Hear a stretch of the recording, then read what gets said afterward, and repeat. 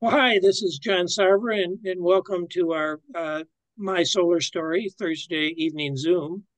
And, I'd like to encourage everybody, you probably all belong to GLREA, but just in case there's one or two of you, I'd like to encourage you to go to our website, glrea.org, and you can join online. And I would like to thank our sponsors, the State Department of Environment, Great Lakes and Energy, EGLE, Homeland Solar, McNaughton McKay, Iron Ridge Racking, Harvest Solar, and Shree Energy. And tonight we have I think, a very interesting topic. I keep hearing questions about what about recycling? What are we going to do with all those solar panels? And Annick, who's an associate professor of civil and environmental engineering at Michigan State University, has been kind of involved in this area and other areas related to renewable energy. She may want to share some of those when I kind of pass the torch to her here. But I think this is good information because people keep raising the issue. And I can tell from just reading, it's not like there isn't work to be done, but I think there has been a lot of progress. So, Annick, go ahead, kind of give us the story.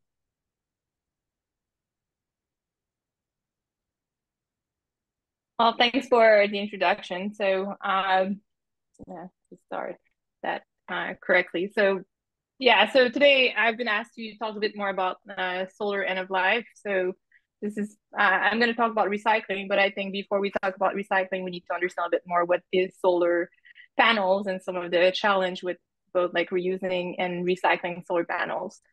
Yeah, I'm an associate professor in civil environmental engineering at Michigan State University. I've been there for almost 10 years, going to be 10 years in August. I'm also in ag bio research, which is the agricultural school. So that's a recent appointment, but that's mostly because I do some work on solar and farming and the impact on my crops. That's not what I'm going to talk about today, but another aspect of my research. I'm also the assistant director for the Michigan Industrial Assessment Center. So a big part of my research is also to go and look into manufacturing, in particularly for like how do we manufacture and recycle solar panels and all the materials aspect of solar panels. So a little bit more about me. So my background, I'm a material engineer. So I really like to look at like where is the material coming from? How do we transform it? And like how do we make solar panels? Because it requires really high purity materials. So this is kind of my specialty is high purity materials and the environmental impact of making those. I did get my PhD in sustainability. I was going to be like a micro electronic engineer, so I was good at making like cells and so on. But I realized I was more interested in like the broader aspect of sustainability. So like what materials we were using and what we're going to do at the end of life. So I switched program after 1 year, which is not usual. You do all your exam and then you're on your way of getting your PhD. And I decided, well, that's not really the PhD I wanted to do. So I switched and got a PhD in sustainability from RIT in New York. And I worked at the UN for a little bit, trying to figure out like what I was interested in doing. And I did work on life cycle assessment over there, and we can use that for manufacturing. After that, I was a postdoc at Brookhaven National Lab, and my project was mostly related to First Solar, which is a really big manufacturer, not really far from Michigan, just in Ohio. So they do cadmium telluride solar panels. So I work on their recycling process and the impact of mining materials for solar panels. I was a faculty at Clemson University for 2 years, and I started doing a lot of work on like kind of life of solar panels back then. So I did a lot of work looking at what would be the impact of putting solar panels and other electronic waste in landfill. So in the landfill we add over there, like it. I'm not sure. I think there's still like solar panels leaching, like where it's a long duration project when you do landfill studies. So we did that for a pretty long time, and I've moved to Michigan State in 2014.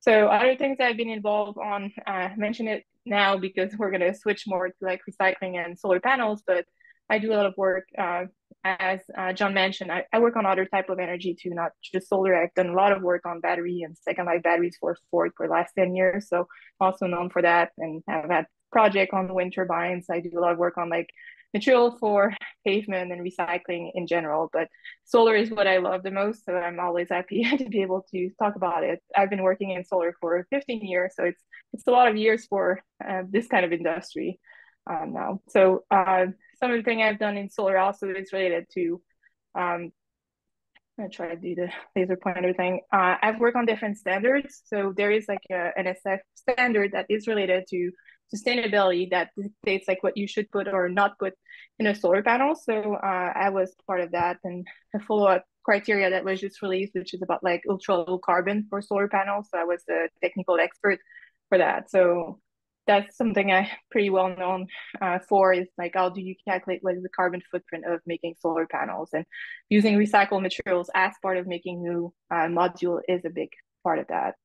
So yeah, and I do a lot for like women in engineering and women in energy in general, because I think that's important to have more representation.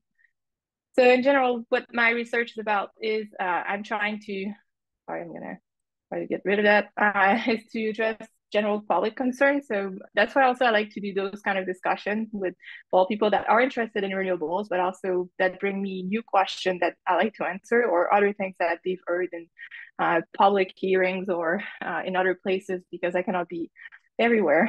But like the kind of question I've been working on is, for example, like, well, is there like PFAS in solar panels? Will that leach in the ground and so on? Recently, there's been more and more concerns from, there's a lot of new manufacturing coming to the US as part of the new funding opportunities. So, and there's been like raising concerns for some of the manufacturing location about like the toxicity or the impact of the manufacturing. So I've been answering a lot of questions about that, or concerns about like even like the noise or waste, which is more what we're going to talk about today.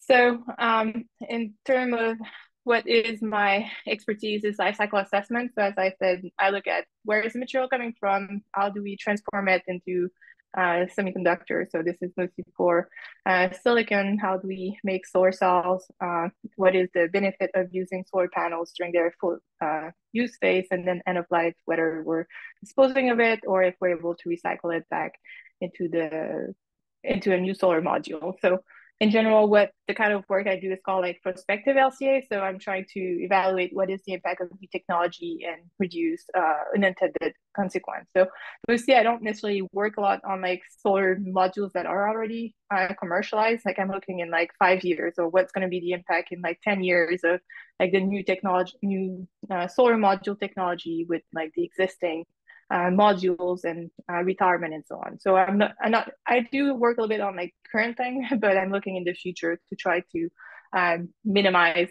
problem in the future. So, and I do that, but because, well, and that's why I'm an environmental engineer, is because I really want to reduce the impact on human and the environment. So I think right now, as we develop solar technology, it's a good time to, like, if we can change some of the chemicals to make it safer. So we don't want to work with toxic chemicals, and maybe, yeah, we're making a solar panel that is good for the environment, but there are ways of making it even better if we're not exposing people to like toxic chemicals during its production. We don't want to be responsible for a conflict or illegal mining. So this is becoming an issue for silicon with some of the region where the quartz was being extracted or transformed into like polysilicon. So we also, in terms of like the waste, we don't want to create a new electronic waste problem, because with the volume of waste that will come from solar panels in the future, that could be not as much as electronic waste, but it would be a pretty large amount of material, or we just don't want in general to create any new problem. So again, my goal is to reduce the environmental impact of energy and technology, and I like to address general and public concerns. So what we try to do with sustainability is, it's kind of a moving target. Like what we think is sustainable right now, it's not the same thing as what it was going to be like in 5 years. Like if we develop new methods for making it cheaper, like the goal in terms of minimizing the environmental, economic, or social aspect change over time. But some of the aspect we need to consider are all of those things around here. And for a long time for solar, the only thing we heard about was, well, what is the cost of the technology and what is the environmental impact compared to other ones? So yeah, like solar panels produce a lot less CO2 per kilowatt hours. This is pretty obvious. Now they are pretty cheap compared to other technology, but we need to make sure that all of those and even more other aspects are considered in the future to make the technology sustainable. So I just talked about like the carbon footprint. So this is kind of the range, what is accepted in terms of like a carbon emission. So coal, depending on like where it's from and the kind of turbine you have, you go between like 675 and 1,689. Natural gas is a bit lower, but by comparison, solar can be between like 18 and 180 grams of CO2 per kilowatt hour. So there's a range because obviously if you're making solar from solar energy, you can make that even better for the environment. So even in the worst case scenario, solar is always better than other type of energy in terms of carbon footprint. That's also like the price for a long time was the big concern for solar. So people were, well, always say, well, like solar is way too expensive. It's never going to compete with other technology. But we've shown with the total installation, and I don't know, last week at the conference I was in, there was even more recent value that showed that those numbers have decreased again, like quite a bit in the last year or two because of the massive installation we've had globally. So there's been a really rapid decrease in the PV cost since 2010. And as I said before, like I've been in this industry for 15 years, first as trying to make the best solar cells, and everybody in my group was doing like efficiency was always the thing we were targeting and making things cheaper. But now modules is not the most expensive part of the system. So we've been really good at decreasing like how much materials we're using, how much energy is being used, and so on. So like the cost reduction has been really, really important. What is remains pretty expensive now is what we call like the soft cost, or well, mostly the soft cost, which is like this gray part. And this is a lot of it is just how much time it takes to get a project going, or like all the other costs you have to put in a project that are not directly related to like the system itself. So, and the kind of work I do is trying also to reduce those soft costs, because if you have less opposition to a project, you can move a project faster. You also don't need necessarily to put as much money aside for planning for end of life or for recycling and so on. So fully like answering a lot of those worries or concerns about solar could help reduce the soft cost of solar in the long term. So in general, if you're not familiar with the PVPS, so the IEA as a photovoltaic power system program, and this is, I would say, the best source of information for everything that has to do with solar, like globally. And there's different tasks, like task 12 is the sustainability activities. And well, and there's always like a lot of different, they call them like cooperating agents, and then they are representative from different country. So the main operator for that activity is Garvin Heat from the National Renewable Energy Lab. So he's been in charge of that for a long time. So and the kind of thing they publish a lot about life cycle assessment, like resource, but also more and more now, there's been a lot of effort towards like recycling and understanding like how recycling is done in different countries, and in particular in the US. So there's a lot of reports that are published pretty often, way more often now, as like sustainability is becoming a big area of solar as it's getting bigger and so on. So that's some of the report I like to read to know kind of what is the status of research on those areas. So how much solar has been installed so far? Quite a bit. So we have a lot of solar to be able to calculate how much we're going to end up at end of life. We need to have a good idea of like how much has been installed globally. But if we look where it's been installed, like recently we've been installing quite a bit in the US. So the US would be the blue thing. And again, this is some of the report from the PVPS. Task 1 provide general data about what is going on globally. But by far, like China is the largest amount of capacity. This is 2022. The 2023 report was published last week, so I didn't have time to update my slide since last week. But like the US has about like 12%, so it's not the smallest one, but it's not the largest amount. But mostly what has been installed is more recent in other countries, so we can expect that our retirement will be a little bit later. compared to other countries. So if we're looking in the future, though, like the US is supposed to continue installing, but at a much slower rate than other regions. So in mostly like China and Asia or the largest installer, and this is even like with newer estimations, but compared to what we've installed in the past, this is still increasing pretty quickly.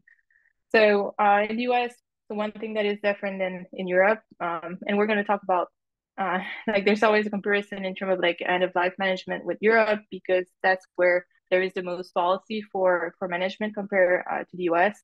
But all the solar installations are in Europe is really different in the US. So most of their they have a much higher proportion of residential or commercial versus utility. And some country even don't necessarily have a lot of utility because there's more restriction about like large scale plants and so on. So that also changed like your management of end of life solar panels.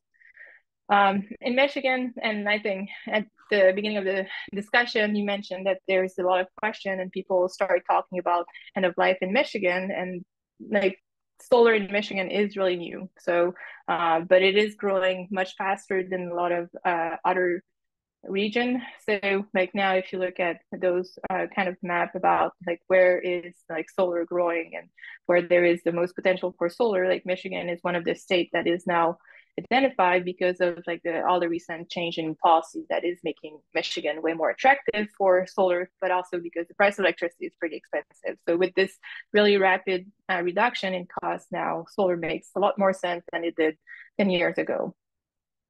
So and this is kind of what happened in the last 10 years. So as I said before, there was pretty much no solar in 2014. And I like to say, well, this is when I moved. So everybody was curious as why I was moving to, I was in South Carolina where there was good solar potential, also not a huge amount of like solar rate because of policy reason. And everybody, when I was there, was even like the utility were telling me that, well, we have a lot of solar, but if you want solar, go to North Carolina. In South Carolina, we do nuclear.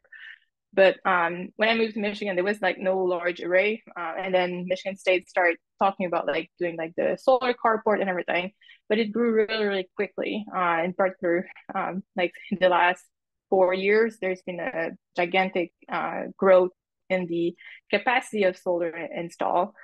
We do have quite a bit of residential that is growing, but the utility, of course, is the really fast growing component. But it is also very recent compared to other states. So if you compare with California, who has about like 10 years more of experience installing solar, that's where like a lot of the waste is expected to come from.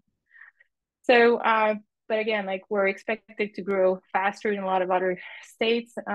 So we should start thinking about like end of life and how to manage any waste from solar now, in particular when we're installing really large solar array like that, like we're doing in Michigan. There's a higher chance of having multiple modules that are broken during installation or during transportation and so on. So we need to have a solution for solar panels already. So what exactly are the solar modules we're installing? So I mentioned before I did some work with First Solar in the past. So this is data globally. It's not just for the US. The share of like First Solar is much higher in the US compared to other countries since they are like a local product, but they are a small portion of the overall global technology. So most of the solar panels are made of either like crystalline silicon or polycrystalline or but they are both like silicon type of solar panels. And now there's pretty much no more polycrystalline being produced. If we look at what is going to be produced in the US with new factory, for example, everything is monocrystalline and even like the next generation of solar panels. So the technology itself is changing pretty quickly and efficiency has grown quite a bit, but also we can see how much the production has grown exponentially in the last 6 years. So when we're talking about like recycling, the type of modules matter. Like this is really different in terms of material than silicon, and that might look like a small amount of waste, but most of those modules are in US, so it ends up being quite a bit of a quantity of modules. So the main difference between the two type of modules is, I'll start with the CadTel. So the cadmium telluride is mostly a glass-on-glass modules, and then the active layer, the cadmium telluride, is being evaporated on the surface. So you don't have cells like you see in the silicon modules because the materials is evaporated, and then how we like define the cells and the individual things is through like laser or different patterning with the isolation and so on. So it is not, there's no like growth of silicon cells like we see in this figure. It's a pretty different technology. It is important for recycling because like you don't have the cell, you just can leach the material at end of life. You don't need to worry about like the crystalline part of that. So this is like the old technology. The CadTel modules, the recent one, are a bit different than that. Now there's like a steel frame to it that wasn't there in previous generation, what is installed. But they just started producing those. So this is still like more relevant in terms of like what is in the field right now. For silicon, you can have both. You can have modules that are similar to CadTel where you have like glass on glass, and the double glass modules are becoming more common, in particular in the US, because of that's not what we need for like bifacial modules, so modules that will absorb light from both sides. And they were more popular for the US because of policy reasons, because they were not part of the like the tariff on China modules didn't include the bifacial. But in terms of material, like what you have is pretty much like the cells here, which is what produce the electricity, or placed in between two layers of like an encapsulant, and then you have the glass on the top, and either like a glass on the back or a back sheet, which is made of plastic. And then both of them like have a junction box. Most silicon modules have frame, but there's again like some technology now that are becoming frameless because that's a way of getting rid of some of the price with the aluminum frame. But if you look, the important part about that is in terms of recycling, what matters is the value of the material. But when you have a solar modules, most of the material is not very valuable. So it's mostly glass. And if you have like a aluminum frame, that's like you can get to like 95% by weight with just these two materials. But the really valuable materials is a really small amount. So usually you have like 0.1% of silver in a silicon module. And you have silicon, and silicon is valuable, but it is valuable as a cell, like a working cell. The silicon itself is not very valuable if it's broken and so on. So we end up with quite heavy modules that have low economic value at end of life. For the CadTel modules, again, it's mostly glass, mostly because it's glass on glass, and the cadmium and thorium, again, it's a really small amount there. But the thorium is pretty valuable, so if you're able to extract it, then that's good. You can make money from it, and that's what First Solar is doing because thorium is actually pretty scarce, so that's always been part of their way of ensuring that they will survive. So if you're making solar panels from a scarce material, you want to recycle your modules at end of life. Otherwise, you're not going to have anything to make new modules in the future. So First Solar developed their recycling process as they were developing the technology. So they've always had like recycling facility on their production plan. So because right now, well, now it might change a little bit, but originally most of the recycled material was coming from production. So, and right now, First Solar is building two new facilities in the US, one in Louisiana and one in Georgia, I think. And they are building a recycling facility as they are building manufacturing. So they always have like a recycling plant with their manufacturing. So I'm not going to talk a lot more about First Solar, but I can if there is any question. But they've, I just said that already, but they've always recycle and made sure that what they produce at the end is kind of this, they can leach with different acid the material, and they send it back to like the reprocessor that makes more CadTel, send it back to them, and then they can make new modules with it. The other thing about the CadTel is with the technology improvement, they've been able to increase how much efficiency they get per module by using less material. So that means that if they get a material like a solar module that is about like 10 years old, they can actually make now two modules from one module. From like one old module, they can make two newer modules in terms of material that are higher efficiency. So for them, it's a good idea to recycle because they can make more money by recycling than leaving those modules in the field. So just similar to the previous figure, it just gives you a little bit more details about like the kind of material you have there and like what gets recycled or not recycled and where there is some concerns. So one of the concern about solar panel, mostly silicon one, is the lead, which is used in the like in the string ribbons or in the solder, like more most electronics product. The rest of the materials are not very special material. There is some concern about some backsheet that could be from that are fluorinated product, but it doesn't mean they leach any PFAS or anything. It's just like that's the same category of material, but not necessarily toxic and so on. So why do solar modules reach end of life? So why do we need to start thinking about end of life if we just started installing solar panels in Michigan? So in theory, like the warranty on solar modules is historically was towards like 25 years. Now it's moving toward 30, and then they're trying to go towards like 40 years old modules. But how long they will really like how long they can really last in the environment really depends on like their environment.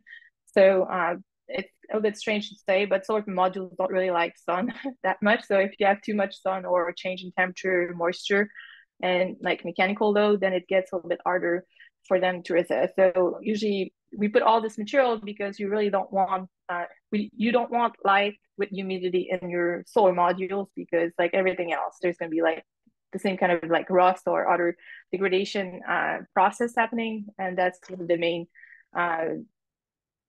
things that will lead to failure. So there's a lot of different kind of degradation mode that happen, and I'm not gonna read all of that, but like even if they are supposed to last 25 or 30 years, they don't always do. There's also people would think like we've been making solar panels for a long time, we're getting better at it, and there's going to be less and less defect. But that's not true because a big part of innovation is changing how we're making those modules. So we keep changing like the design of the cells or like the different layers or the different materials. And a lot of time we're creating new defects with innovation that we cannot anticipate until we do accelerated testing. So the good thing is there's like Duramat is a big group at NREL that's all they do. They do like reliability testing. So they test modules and new technology to see if there is new concerns emerging. So one of the emerging concerns with solar panels right now and durability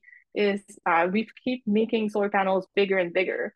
And a big module is not really good for many mechanical load or stress. So in particular, like in Michigan, when it's really windy, if you have a module that is too big, there's more chance of breaking it or starting like flying and so on. So there are some design change that is making like the life of the module shorter than what we would anticipate. And finally, there's economic reason. So because technology has changed so much in the last 10 years, they've become cheaper but more efficient. So even though we were maybe thinking about keeping them for 25, 30 years originally, now if you can use the same space and replace the modules with modules that are twice the efficiency of what you installed 10 years ago, you might make more money. So, and we call that in general like for economic repowering. And there's more and more of that happening. And it's not as discussed because usually if you're like a large producer, you don't want to advertise that you've replaced modules that were still good, but it is happening. And that's a reason why reuse and recycling of solar panels is happening sooner than we anticipated because there is more repowering because of economic reasons and rapid improvement in solar technologies. So in terms of how much waste there is supposed to be, so we said before, like China is the largest installer, so of course they're going to be the most waste. Here I have like two type of projections, so what we call like regular loss. So this is like if we just assume you install a panel and then 25 years later you remove it. So that's kind of the best case scenario. The other one, the early loss, then accounts for some degradation, failure, and some repowering. So you can see there's a pretty big gap in between if you just assume like the best case scenario and what is most likely to happen. And even like this analysis is a bit old now, and the number would be a lot higher than that because the price of modules have decreased much faster than what was anticipated. So there's even more repowering happening than what we originally thought. So this is like the recent paper we just published. My postdoc Pretty and I are looking specifically for the US. So we haven't really installed anything before like 2010. So most of the waste is happening kind of later. We also kind of broke it down about like what states this is going to happen first. So not really any surprise. California is the first one. Texas has installed like solar really quickly, but also is one of the states where there's the most repowering happening because of for a lot of different reasons. I'm not going to go into it.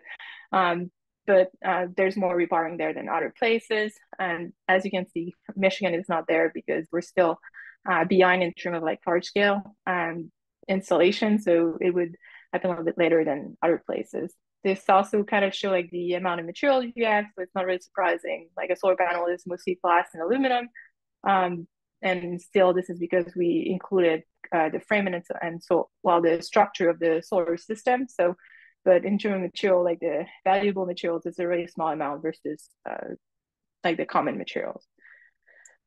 So in terms of like what kind of waste PV waste regulation we have in the US, I would say pretty much every state is talking about it, but not a lot of states have done something concrete. So most of the regulation, like the most not important one, but California has kind of changed what kind of category solar panels are considered. So they're not considered hazardous anymore. So they are universal waste. So if they pass like the TCLP test, there's no problem in like landfilling it. One of the most different regulation is in Washington State because they put a regulation that made the installer, like the producer of the solar module, responsible for the end of life. So they need to plan, like when you buy a module, there's well, usually there's an extra cost because the installer put back that cost to like the person buying it, but there is money set aside to ensure that the producer will collect and handle the post customer PV module. And the other regulation depend in other states, but they are not. There's no federal regulation, so this is pretty different than other places. In Europe, PV Cycle is the organization kind of in charge of the recycling scheme, and in the European Union, it's always been required to recycle solar panels. So since well, I don't know since when, but at least since 2010. So for a long time, it's been there and it's required. So you cannot just landfill it. You need to make sure you're trying to recycle it. And it has impacted a lot the kind of research and work that has been done, because if there is a requirement for recycling, then a lot more people work on that problem than we do in the US, because there was no really any regulation for that. So in terms of like circular economy, I know like I'm supposed to talk more about recycling, but there's a lot of other things we're supposed to do to reduce the impact of solar modules. So the first thing is to design solar modules that would reduce the use of materials, and then like during the manufacturing and so on. The other part that is important too, and we have some people here working in that area, is also, and in Michigan, there's some effort in that area, is to, before sending solar modules that are still working, is to reuse them, repurpose them. And that's an area that has not been developed a lot in the US right now. There's still a lot of opportunities to increase the amount of reuse of solar panels. And I'll talk more about that in a few minutes and give some example about that. And then obviously you want to recycle it and return some of the materials. In this figure, it shows as if it's going back to the same industry, but it doesn't need to be a closed loop. It's just you want to make sure the materials doesn't end up as waste. So in order to have like circular economy, though, you need to have modules that would be designed for that. So you cannot repair solar modules if they are not designed for it. And also, it is difficult for solar modules to make them recyclable, because if it goes kind of against the goal you have. If you're trying to make a solar module that's going to last 40 years, usually you use materials that are really good, like really good glue, or a lot more materials. You make it really resistant to the environment, and those properties usually don't make it really easy to disassemble or break down. So that's kind of the problem there. And then we try to minimize the amount of waste that is being produced. So for PV, there's a lot of drivers for doing circular economy. So obviously, that's another industry. So that would be good if we have either like reuse and recycling. That would be a new market, creating new job. It's also good for like supply chain stability. So like right now, we're trying to get more solar manufacturing in the US. One of the components, silver, everybody is has been talking about making solar panels with no silver for at least 10 years, but the actual future technology is going to use more silver than current technology. So we're not going that direction. And for the US in particular, we're not really producing, we do produce primary silver, but end-of-life solar modules could become the main source of silver for manufacturing solar panels in the US. So it's kind of a making sure we have supply for future manufacturing would be through like circular economy and recycling. Also, there's this benefit if you don't have to always import all those resources. You're able to you take the solar panels, you recycle it, and you return it into new modules. That's a good thing. The barriers is there's not a lot of like repair and reuse option. It's as I said before, I did work a lot on second life batteries, and it is similar but also really different to work on batteries because like when you have a battery at end of life, you have one big module and you can test it and then you reuse it in another application. It's really different for like solar panels because you end up with a really large farm and a lot of individual modules, and it's not really easy right now. Well, there's more methods, and a lot of people are working into trying to test solar panels without with different techniques that would allow not like individual testing, but like large scale testing, and you can screen which ones are good or not. But otherwise, you end up with a lot of individual units with not that much value. And also, like transporting solar panels after their first life, they're pretty heavy. So you wouldn't want to like transport them over a long distance if this is going to end up being more expensive than the price of the module itself or something like that. So the other issue is that the price of solar modules have decreased so much. It's a good thing for like new installations, but solar modules are pretty cheap right now, like the new ones. So it's really difficult to make the second life modules competitive with that very low price point. In particular, if you cannot offer the same warranty, then there's going to be some niche application or certain application will make sense, but it is more difficult for that market. Another thing, this is just some work about repowering because I mentioned it before, and that's also, that's some work we're doing right now from one of my students, but like we're trying to look at like where are like repowering happening. So as I said before, it can be for different reasons because, and one of them is just the extreme weather events. So this is looking at like what the same map in 2016 and 2020. So the green would be like the new installation, the one that are not replaced are yellow, the one that we think are possible replacements are blue, but the one that we're pretty sure have been replaced are all those red dots you can see here. So, and what you can maybe it's a bit hard to see, but even like in Michigan, there are some red or in like Minnesota and some of those regions. So and in Florida, quite a bit of they're more or less each on top of each other. But all of those places are places where there's a lot of chance of like extreme events. So if you have like tornado, high wind, and hail, for example, that's kind of these three maps here.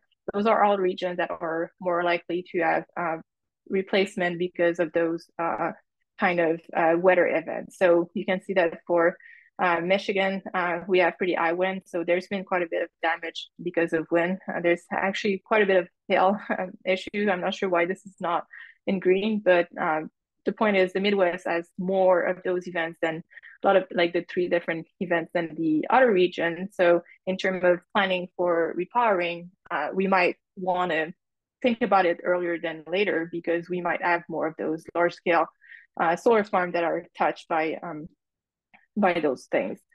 Yeah, and this analysis too, I didn't put it there, but we're looking also at each location, like what is the usually how the payment or how the like the utility are paying or like the kind of the cost structure in each places, and figure out like why there is repowering or not based on economic reason, based on when the solar modules were installed. So I mentioned before, like there are some company working on second life batteries, not batteries, solar, and I'm just gonna discuss two. There's more than two, but it is not like a really large market right now. And the one that has been there for a bit longer is called Equitable Solar Solution, and they started mostly. It's not for profit. Like usually they retire solar modules and then they use them mostly for like community solar and in low income communities. So they operate in Colorado. Now it says like in New Mexico, but they are mostly in Colorado. And what is acting really great with them is they are developing methods for testing, so like a different protocol and new standards for testing modules uh, at not at end of life, but that are being retired because they want to make sure that they are not installing something that would be not safe in a low income community in particular. So, if they will only install, like for example, on a house module that will qualify as like what they call like tier one, and this is something that they are pretty confident that it will last for 20 years. So it is a really good working modules and so on. If there is some like small defects and doesn't test perfectly, automatically that module is not used as a new module. It is used what they call like a restricted use. So it would be like in a off, well, like not on the roof. It'll be like a separated system. So if there is a fire or something, it wouldn't like not destruct another structure and so on.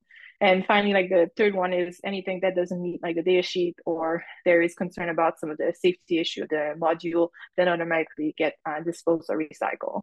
So I think what is interesting with that company is that they provided some data about the modules they're getting, and like the modules they're getting are not like 20 years old. So the average has been in service for 11.75 years. So this is pretty far from like the 25 years. And they've had some that were only there for like a year or two.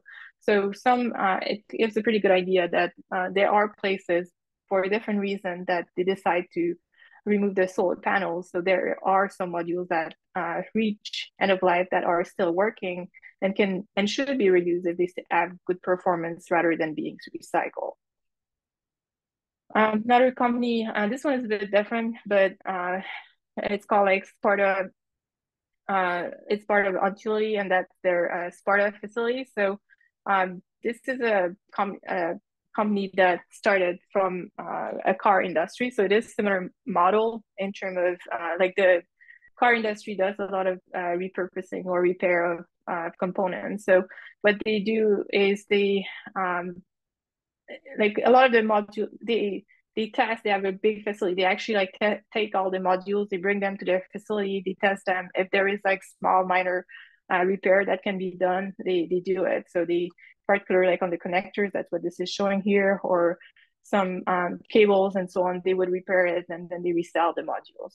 So it is different than the other example because the Equitable Solar Solution, they mostly focus on like solar modules that were installed like on your roof, on your or mostly on commercial buildings, for example, and then or like replace after a certain amount of time.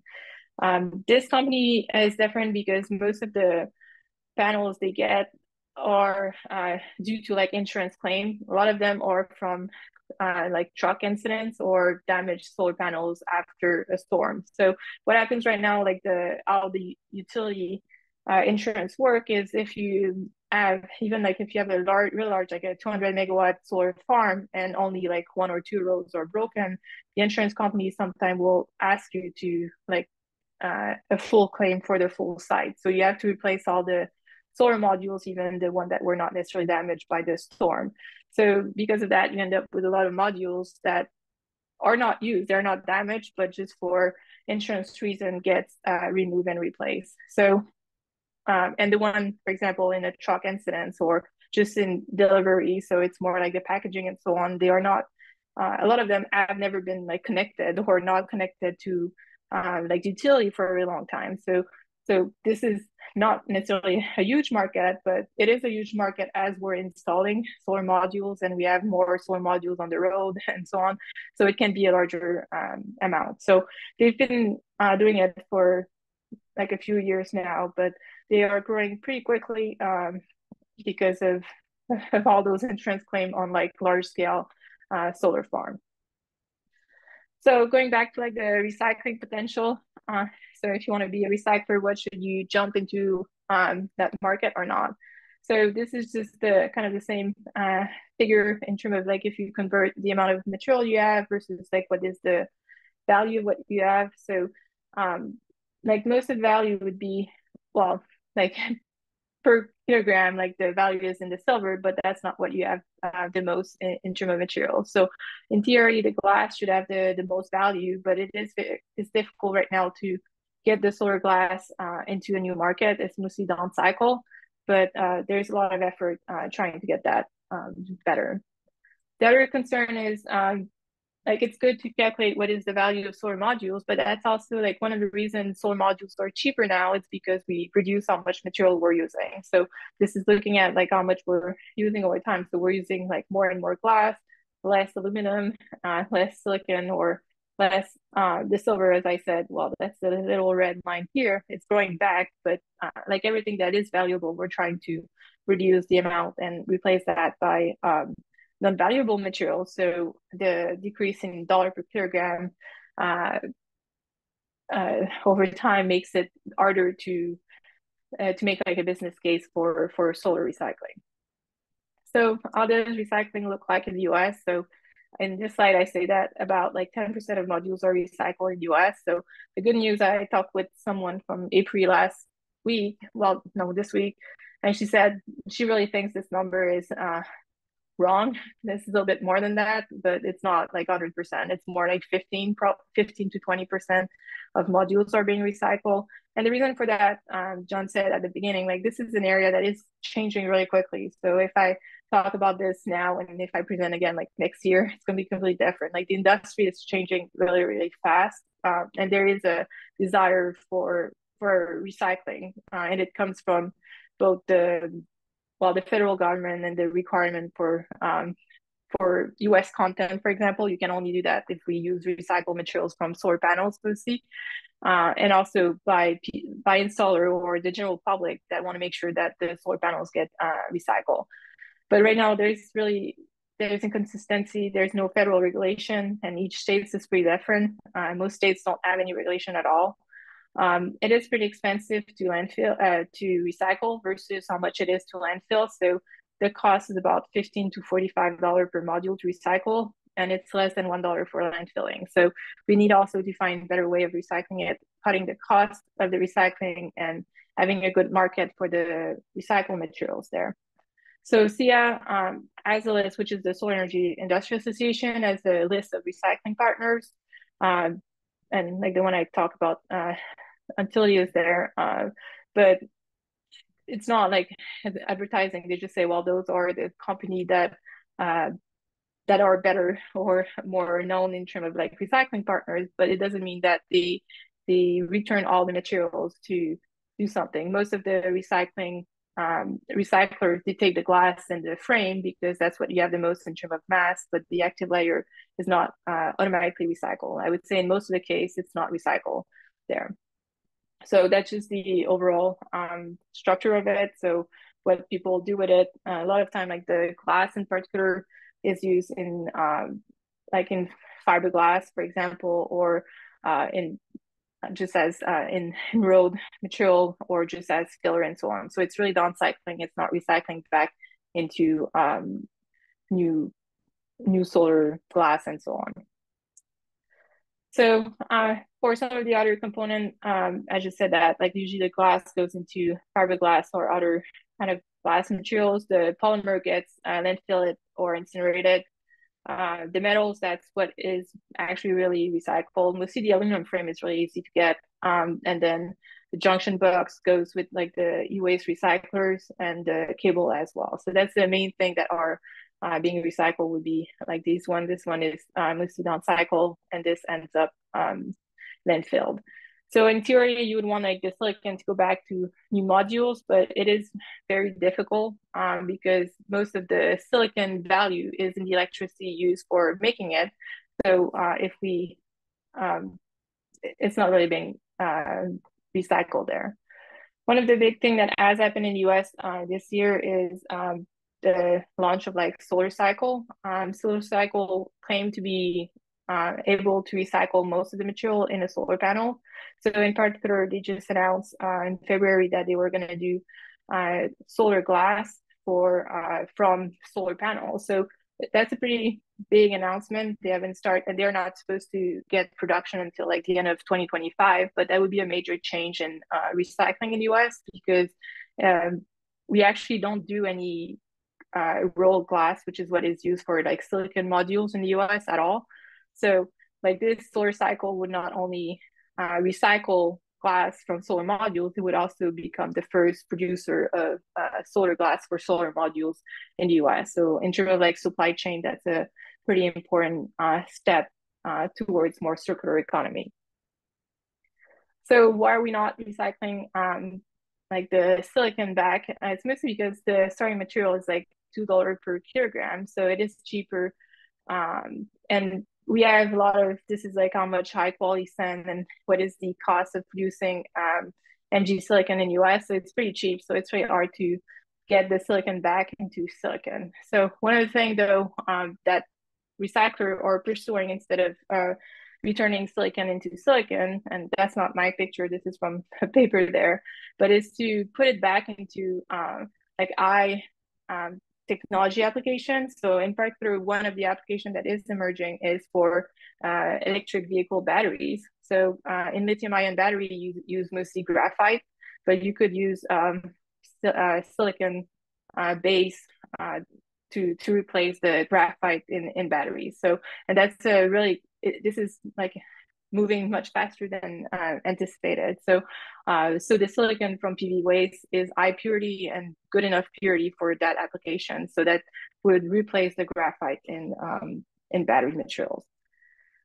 So, so IPRI is doing a lot of work right now with recycler and like doing interview and understanding like what are the challenge and what people are doing. It is a challenging area to do research because like we can identify a lot of recyclers, but most of the recyclers are like regular recycler that mostly dismantle like the frame, the glass, and so on, and then send the materials to other producers. So it's hard to track what really happens with most of the material and how much gets recycled versus downcycle and the flow of it. So that's what this group is trying to do, and we work with them trying to understand a bit more like what is happening and where is there need for more research and infrastructure.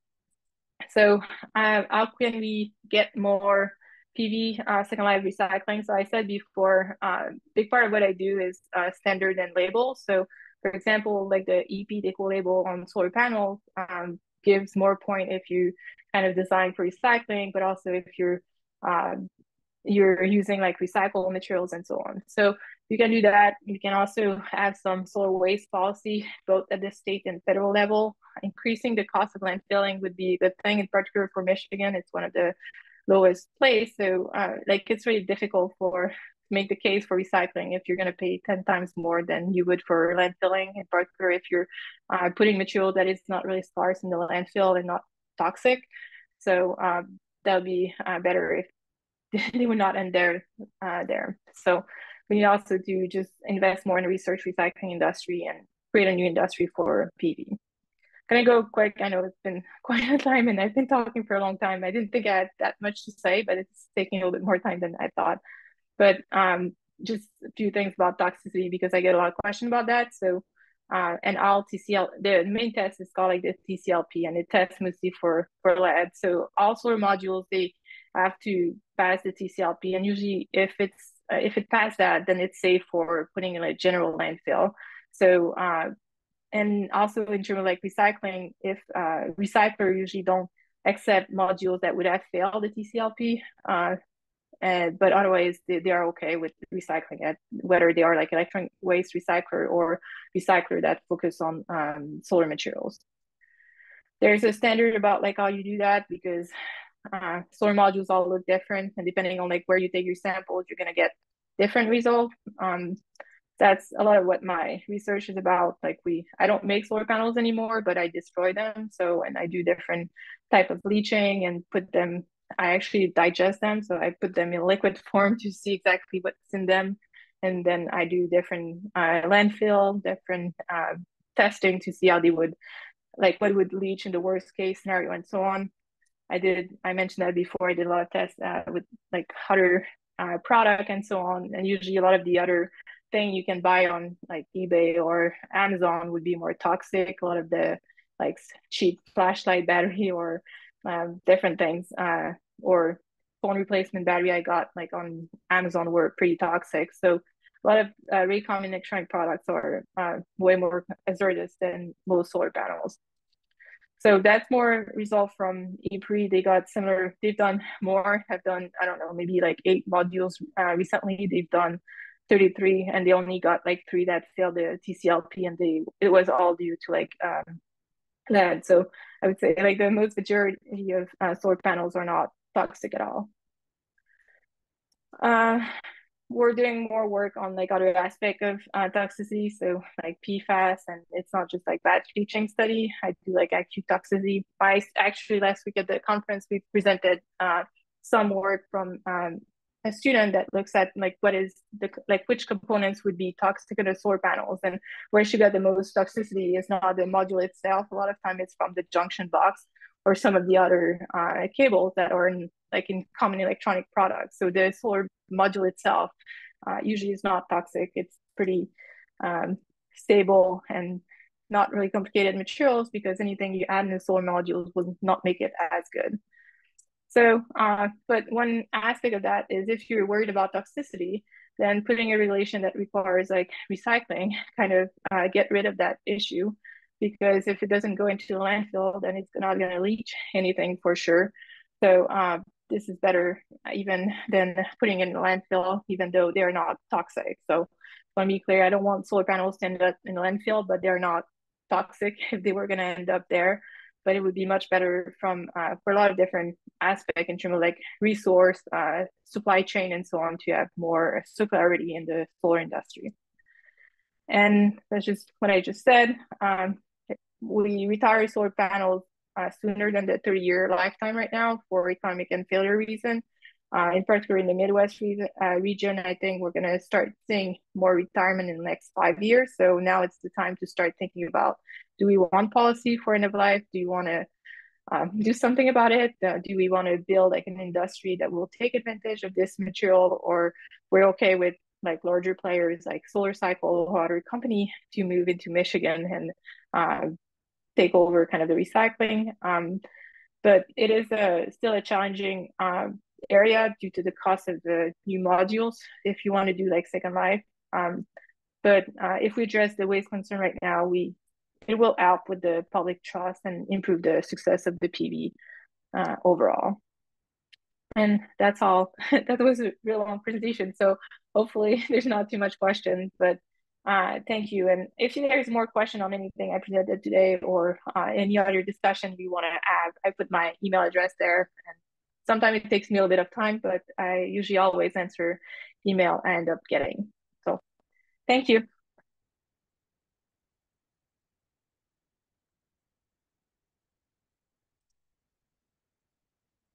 You're muted, so I cannot hear you. John, you're muted. I'm muted. Yes, thank you. Yeah, we have time for a few questions. So who has a question? I have a question, if you're ready. Yeah, go ahead. Yeah. Yeah, so one of the things that I was thinking about during your presentation is the whole secondary or tertiary market of solar and batteries is something that between the universities and community colleges and labor unions and the state of Michigan, I mean, there's a whole business model about second life uses for solar panels, and including one thing that I've been interested in, which is, a lot of solar installations in Michigan's didn't include batteries because of where the state of battery technology is.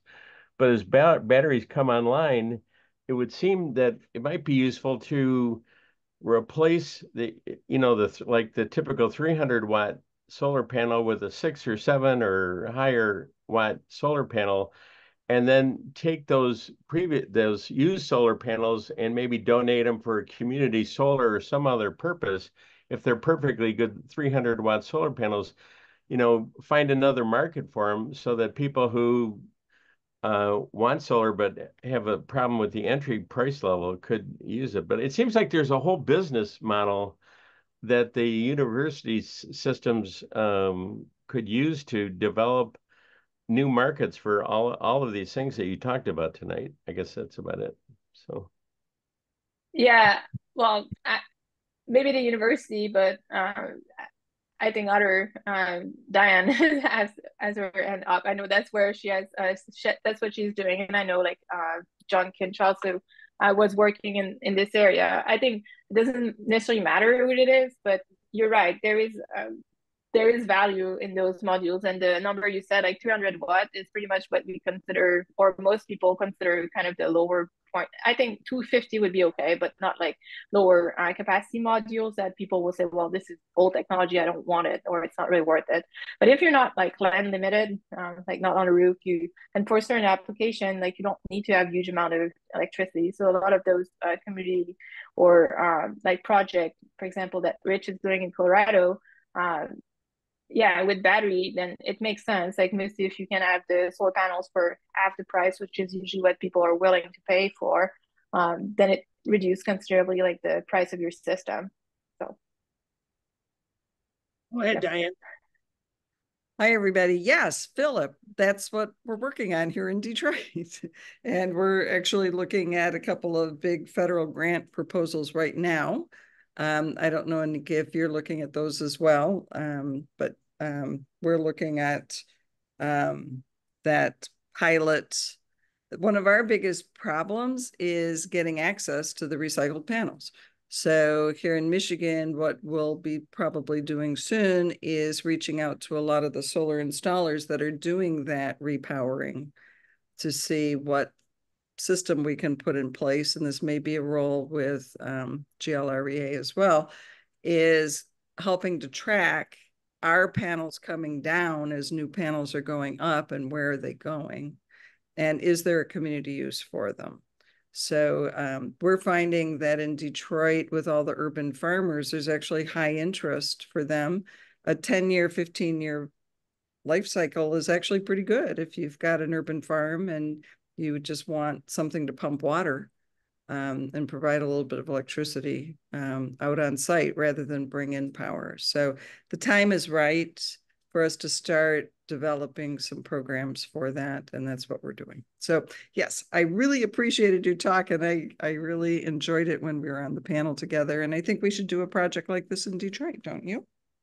Yeah, no, I would be happy to discuss more. And I'm not sure exactly for what you're applying for. There's been quite a bit of different calls, so it's a little bit hard to keep track of everything. But I don't have anything on that specific area. But I think it's really, I think right now a lot of the big installer are also like signing contract with those, like for example with Solar Cycle, or doing things like that. So I think it's a good time right now to start talking about to installers and have a plan for that. Because it will make more sense if it doesn't travel over like 1,000 miles to go to a new location. It'd be better that if you take something out, like I don't know, around like MSU campus, that you put it in like 20 miles, 50 miles from where you took it down. Like the cost of the shipping, yeah, you need to keep it local to make it. And what you mentioned about like the urban farming is one thing. A lot of the work we do, like it's in farming in general, like irrigation, that's a good place for putting used solar panels. Like it's a seasonal application and you don't need like huge amount of power. So, and usually when you need irrigation is when it's sunny. When it's raining, you don't need it anyway. So it's a pretty good match. So some of the other work I'm doing is kind of matching the like what level or how much, yeah, this kind of repowering, what would be the need and what good application will there be. So, and also because of the, but I think there needs to be some regulation or kind of a better understanding about like how to test reuse modules that happen, because if you look in like other country that are a bit more advanced, like France right now is pushing back against a lot of the second use of solar panels because of the concern that you might be taking a panel and putting it back somewhere else and then cause like a fire because it was damaged and you didn't test it properly. So like they are kind of not, I wouldn't call it like a ban, but a lot of pushback against second use because they are moving too fast without establishing good standards and methods for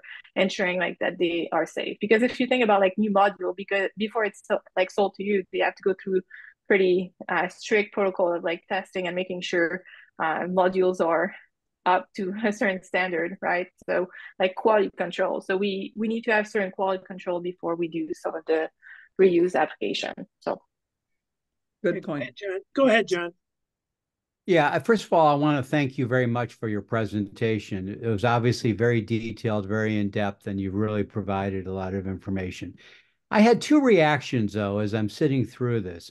One is the classic law of externalities, where once a homeowner, gets rid of old solar panels, they probably forget about it because they assume it's someone else's problem, and someone else is going to have to pay for transporting a used solar panel, paying the cost of putting it into a landfill, or paying for the cost of transporting it to a recycling firm that can then get the value out of it.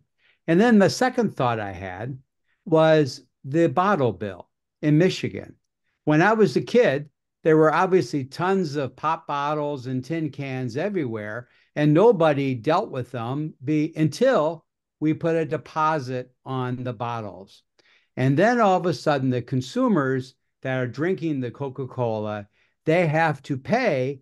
And so then there's an incentive, an economic incentive, to return the pop cans to the grocery stores. And you set up this whole chain where you can actually recycle the pop bottles. And so my thinking is, and maybe you've already thought of this, I don't pretend to be by any means, a genius by any means, but as the cost of solar panels come down, maybe we could pass a law to tack on an extra $50 or something that will help pay to transport the solar panel back to a solar recycling firm. And therefore, it reduces the cost of them to actually getting the recycled material. So then their ability to create a profit-making company or even a nonprofit able to make their budget is reduced by the fact that the consumer or the utility who's buying the panels and now wants them recycled, they're paying a cost to as a part of when they first purchased the panel, that then they could, the panel essentially is there's a built-in money available to transport that panel back to the recycling firm. So I'll just stop there and ask for a quick reaction. Yeah, I agree with you. I like bottle bills. So I'm originally Canadian from Quebec, and we have like bottle bills on everything. And it's also working really well. Like it usually creates a really high percentage recycling rate. It's the same thing in US. Like what is the most recycled product is your lead acid battery in your car, and you add like a deposit on it. So like every time we have a deposit like that, it really helps creating kind of a closed loop. And Enriel did a study on that. So Garvin did kind of this analysis and looking at how much it would be and how much it would help the recycling in the second life market. I would say like $50 would be too much per panel probably. And I think it needs to maybe like $10 would be more of an acceptable price. But even like if it didn't meet the whole thing, people people don't like to lose money. So that would probably help. Even if you had like $5 or $10, people will say, well, like if I have 20 modules on my house, like it's worth it because I'm gonna get like more than like $200. So it's worth like it's worth it than to the trouble. So yeah, I think that's a good idea, but this is also like an area where people are really opposed to like bottle bills in general, just in the US. Well, So well, we should be careful here. The the Soft Drink Association opposes them, but it's always, I mean, the bottle bill in Michigan got enacted by a ballot initiative and it passed overwhelmingly. So yeah, yeah, I think that's the direction it needs to go. I don't know, but right now I haven't looked if what state is doing what. I think the concern is also like how much would that stay within the same state if you don't have company that can recycle it. Like for example, if we put it in Michigan, but we don't have an actual recycler, they just take the thing. Like right now, even like some of the other work with EPRI that we're doing regarding recycling is just trying to figure out which one are good recyclers and who are not real recyclers because it's not clear right now. So because if someone just takes and take the frame out and shrink the rest and put it to landfill, it's not a real recycler. So those are the one that says like it's $10 per module. Like a real recycler is more expensive. So you want to make sure that if you have this bottle bill, I want it to um, go after to benefit like recyclers that actually do the extra work to get the silicon out or get like all the materials out of the solar panels, not just the easy stuff out. So, but I think it would have to, like, if you want to do that, it would need, like, unless we have a recycler that can do all of that in every single state, or like, I think that will happen probably like in California, mostly also because they have so much distributed solar from residential that like in order to get that recycle versus landfill, they'll need to have more of a central system. But yeah, it hasn't happened yet, but it needs to be discussed, or that would be, I would think that would be a very good solution for it. well, I want to leave you with one final thought. Diane mentioned that GLREA could be potentially be helpful in some ways. I think this is just a suggestion, of course, that as a part of your research, maybe you could get some of your students to work with you to come up with some practical ideas on how we could pass legislation in Michigan to actually set up a system that creates a recycling market within Michigan. Because just as you indicated that Michigan passed a lot of innovative laws last November, I think that Mm-hmm. that's an indication that we want to be far thinking in terms of promoting solar, but with the recognition that we have an environmental responsibility to take care of the end of life as well. And so I think the legislature will be open to ideas, but we just have to have someone like you go through all this research and actually figure out what is potentially politically possible that would be effective in terms of creating a market for recycling. Okay, I'll think about it. No, I think that's a good idea. And yeah, I'm part of the environmental science and policy program, so I do also advise in terms of policy. I'm more comfortable with the engineering part, but that's a really good suggestion. And I think from a material point of view, it makes sense for Michigan too. Like we produce silicon, we have a lot of manufacturers for like battery manufacturing coming in, a lot of other research. So that'd be good to be able to produce like new materials that can go back into the other industry we're trying to like to grow. So it helps the supply chain. So Well, Nick, thank you. we're at 8:13, so we need to wrap up. But Nick, gee, thank you very much for this presentation. A lot of good information.